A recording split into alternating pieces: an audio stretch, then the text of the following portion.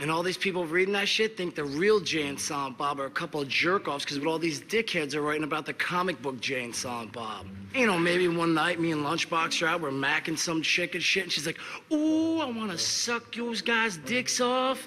And she's like, what's your names? And I'm like, Jay and Silent Bob, recognize. And she's like, oh, I read on the internet that fucking, you guys are a couple of little fucking jerk-offs. And then she goes and sucks 2 other guys' dicks off instead.